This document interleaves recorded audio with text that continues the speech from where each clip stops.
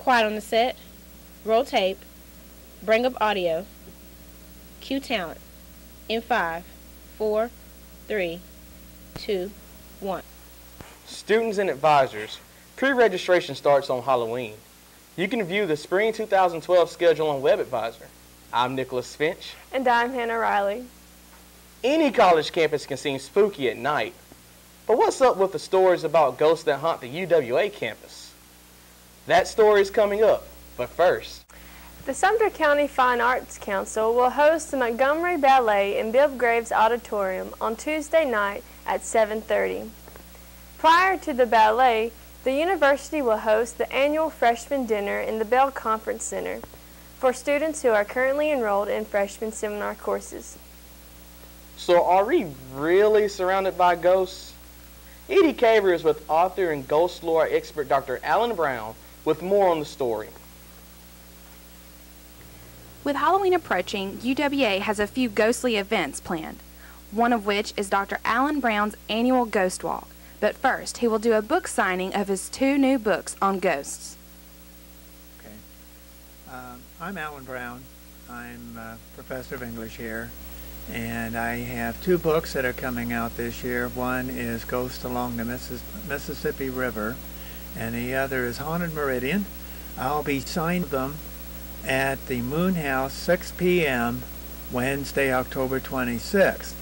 7:30 the same night, we will be eating outside of the Moon House, probably in the front yard, and that's where the Ghost Walk will begin. We will head toward the downtown area, pass through the historic section of Livingston, and then we'll head back to campus. Dress warmly, wear comfortable shoes, bring a flashlight, because one of the roads we're going to be walking on is filled with potholes. And bring a camera too. Bring a digital camera, because sometimes people get orbs on these walks. Show up for the book signing, and hope I see you at the Ghost Walk too. Now, back to our anchors. Spooky. Thank you, Edie. If you think broadcast journalists are lazy, you wouldn't want to get in a rundown with our news team. Weather girl Paulina Babkina is the newly crowned Gulf South Conference Women's Cross Country Champion. And the runner-up, only 14 seconds behind, is our field reporter, Carolyn Mancuso. Both men's and women's team placed 3rd in the GSC, which is the best place in school history. Soldiers in the 31st Chemical Brigade of the Alabama National Guard recently visited Fort Tom Beckby to learn about how soldiers fought battles in 1800s. Then, French military were stationed at Fort Tom Beckby, which is located in Sumter County and owned by UWA. They use techniques that are still used today, such as making friends and trading with locals. These techniques help ensure the safety of soldiers. Are you capable of cooking up a little international flavor? Registration is due Tuesday for the International Chili Cook-Off hosted by the Office of International Programs. Teams of 5 to 7 students will cook up chili and international desserts for judging. Teams must consist of both national and American UWA students. For more information, contact Mary Pagliaro at extension 3765.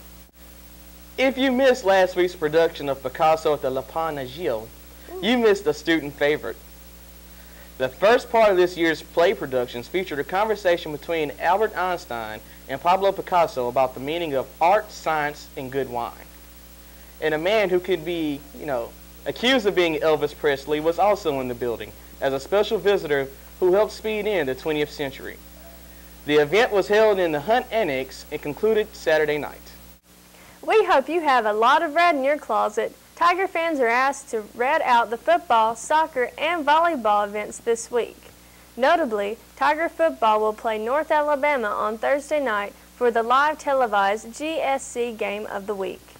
The event could mark the final home matchup of the 2 rivals, as North Alabama has petitioned to switch to Division I.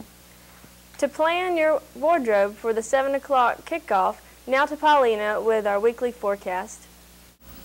We will have beautiful weather the first half of this week, with highs in the low 80s. But A cold front is expected to move in on Thursday and could cause a stormy football game against North Alabama that night. Temperatures will also drop 20 degrees by Friday. Back to you, Nick and Hannah. Thanks, Paulina. Join us on Thursday as we red out Tiger Stadium in our winter gear and red umbrellas.